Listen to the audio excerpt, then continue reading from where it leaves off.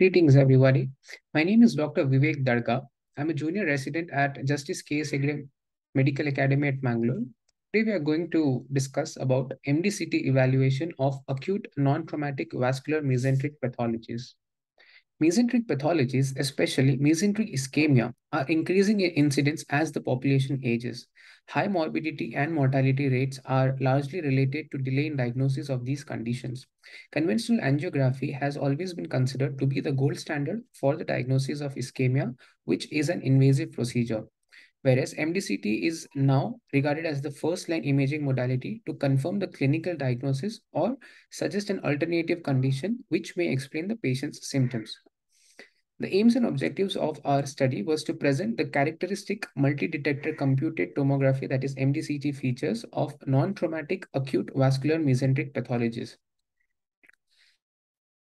Ours was a retrospective study of 15 patients, which included 9 men and 6 women who had underwent CECT study between January 2020 to September 2022. These CECT examinations were conducted with GE 128 slice CT scanners at the Department of Radiology of Justice K.S. Hegde Charitable Hospital at Mangalore. Images obtained during the arterial and the venous phases were analyzed for the presence of findings involving the mesentery in patients who presented with acute abdominal pain and who had no history of trauma.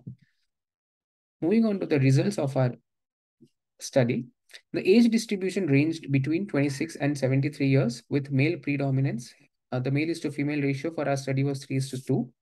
The causes of acute mesenteric pathologies that we have covered included mesenteric ischemia. So out of these 15 patients, 7 cases were of mesenteric ischemia, 7 cases of omental infarction, and 1 case of epiploic appendicitis. The demographic data of patients who presented with mesenteric ischemia, so out of those 7 patients, 6 were males, 1 was a female. Out of these 7 patients who were diagnosed with mesenteric ischemia eventually, 5 of these patients presented with acute abdominal pain. 1 patient had a history of infective endocarditis, while 1 patient was a known case of pancreatic carcinoma. The findings in patients with mesenteric ischemia, the most common finding that we found was hypoenhancement of small intestinal walls, small intestinal loops, followed by features of small intestinal obstruction, pneumatosis intestinalis, and presence of SMA thrombosis, while mild ascites was seen in 2 patients, which was the least common finding in our study. So here we can see axial and a sagittal image, arterial phase, a MIP image, which shows the presence of a thrombus in the superior mesenteric artery. So here we can see there is absence of contrast filling, which suggests presence of thrombus. This is an axial image which shows the bowel loops being very thinned out, which is what we call as paper thin small bowel loops. So because of ischemia, the bowel walls will become very paper thin. Some of the patients also presented with features of small bowel loops. Here we can see there are multiple dilated small bowel loops with air fluid levels and prominent valvulae conniventus. Here we can see air density is noted within the wall of the small bowel, okay, which is called as pneumatosis intestinalis. And the pneumatosis intestinalis was quite severe in 1 case, which also extended to involve the portal vein and its branches. So here we can see the axial image and the coronal image showing the presence of air within the portal vein radicals. The second condition that we considered was omental infarction. So we had 7 cases, out of which 4 were males, 3 were females. So these cases were clinically presented as right lower abdominal pain, who were clinically diagnosed as acute appendicitis in 4 instances, while these patients presented with right upper abdominal pain and clinically they were suspected to have acute cholecystitis in 2 cases, whereas 1 patient was a female who presented with left lower abdominal pain. She had a history of hemorrhagic cyst in the left ovary in the previous scans. So based on that, this presentation was clinically suspected to be a rupture of that hemorrhagic left ovarian cyst. So we performed NDCT of these patients, and the clinical finding that we found in all of these cases was, so there was involvement of the greater omentum. The lesion or the fat density, fat stranding that we saw was about round to oval in shape. It was a fat density lesion with fat stranding, and we could not define any continuous or any peripheral margin for this lesion. Etiology of omental infarct primary infarct, as we'll discuss ahead. So in these cases, we could not find the cause of this infarct. So hence the name primary infarct was about 5 cases.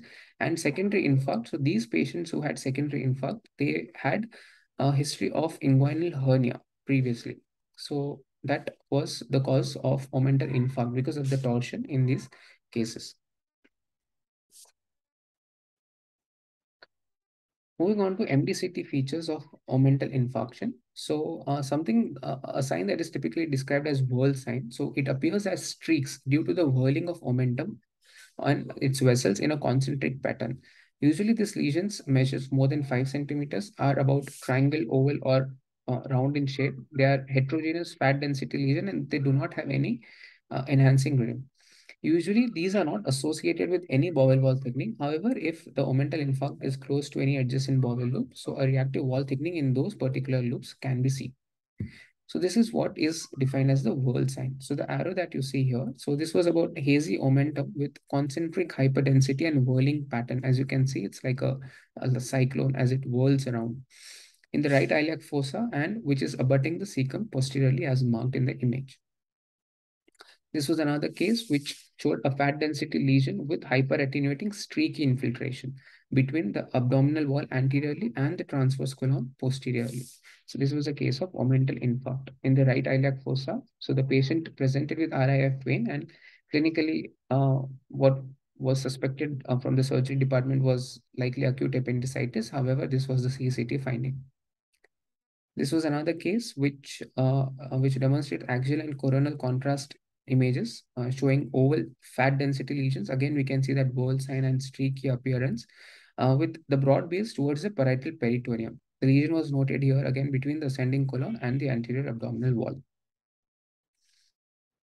Another image, again here we do not see that classic whirl sign. However, we can see very hazy and a streaky appearance uh, of fat density mass in the right iliac fossa, which is again abutting the parietal peritoneum. And this was one case which was a case of secondary omental infarction.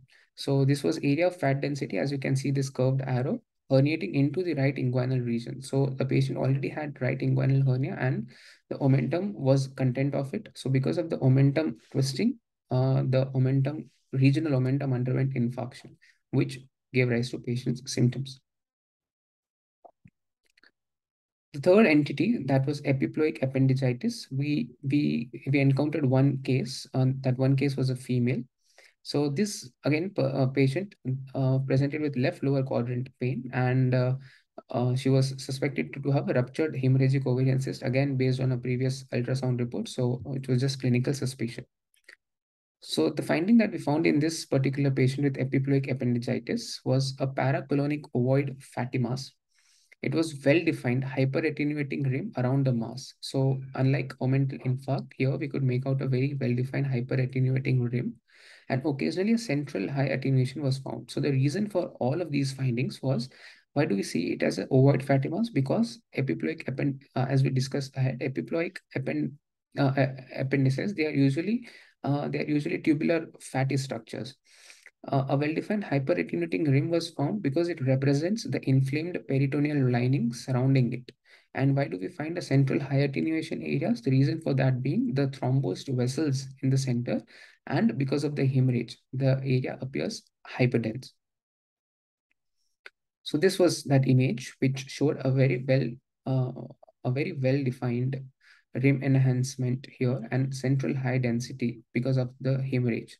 And this peripherally enhancing rim represents peritoneal inflammation. So this was a case of epiploic appendicitis in the left iliac fossa, but clinically the patient was suspected to be having a ruptured hemorrhagic cyst. Moving on to the discussion part. So mesenteric ischemia occurs when there is compromised blood flow to the small intestine. It is typically classified into two types, acute mesenteric ischemia and chronic mesenteric ischemia. We'll be dealing only with acute mesenteric ischemia. So in acute mesenteric ischemia, as we move ahead, the causes can be because of either occlusion to the arteries or vessels, or it could be non-occlusive. So when we talk about occlusive, it could be either occlusion to the arterial supply or occlusion to the venous supply. So again, in arterial supply, a thrombus would be forming, or eventually it may embolize. Whereas in venous, the occlusion would be definitely because of thrombosis.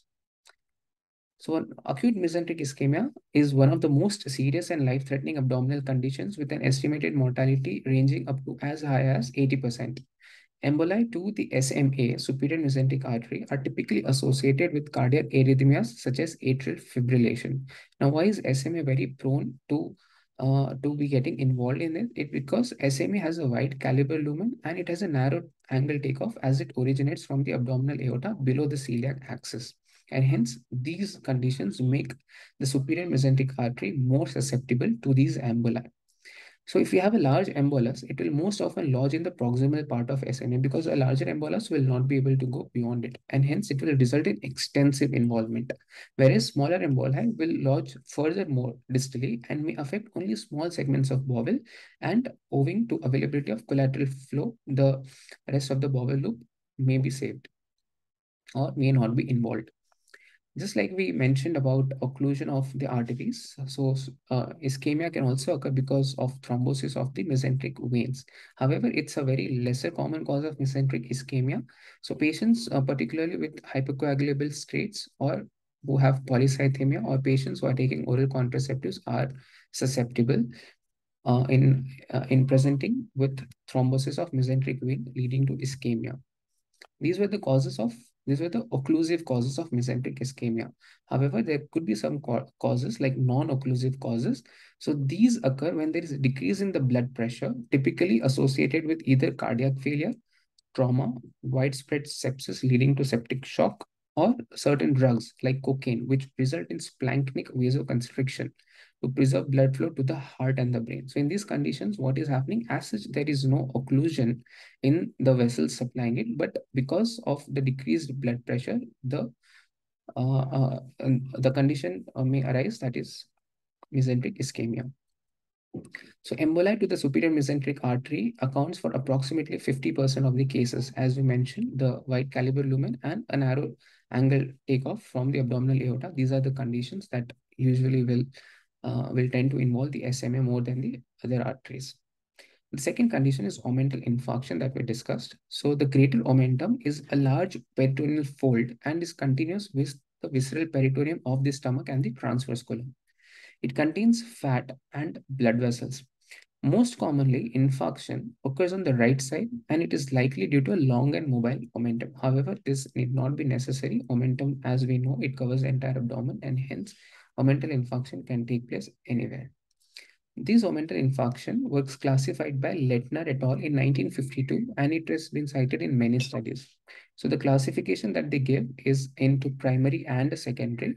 So secondary omental infarction is caused due to torsion of omental vessels caused by adhesion between the omentum and any pathological foci. So in our case, the pathological foci was hernia. It could also involve surgical scar or any tumor. So because of these conditions, the regional omentum may undergo torsion and hence may undergo infarction. Whereas primary omental infarction is called when when we could not identify any cause. The third condition was epiploic appendicitis. So again, this is a very close differential diagnosis on CT for omental infarction. So appendices epiploicae are pedunculated fatty structures which arise from the serosal surfaces of the colon.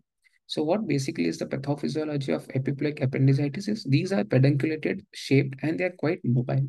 So sometimes they can undergo spontaneous torsion, as a result of which they could either undergo ischemia or hemorrhagic infarction, which will lead to focal inflammatory process and hence later on inflammation leading to epiploic appendicitis. So what happens is when they undergo torsion and when they bleed, so it will have a central hyperdense region, and the peripheral rim that we discussed is because of the peritoneal inflammation. These were the three conditions. So the take-home message from today's paper presentation is that MDCT depicts mesenteric ischemia and its underlying causes, also its severity. Knowledge of imaging findings of various mesenteric pathologies can guide further life-saving interventions in serious conditions like acute mesenteric ischemia. At the same time, it can also avoid unnecessary surgical interventions in self-limiting diseases like appendicitis and omental infarction. So all these cases of omental infarction and appendicitis in our institute were treated conservatively for 2 to 3 weeks. And all of these patients had basically no symptoms after that treatment period, and hence unnecessary surgical intervention, including laparoscopy or laparotomy, was prevented in all these cases because of the diagnosis based on MDCT features. Omental infarction should be considered important in the differential diagnosis of acute abdominal pain, which can mimic acute appendicitis. These were the references for my discussion. My name is Dr. Vivek Ramesh Nerga. Thank you. Thank you very much.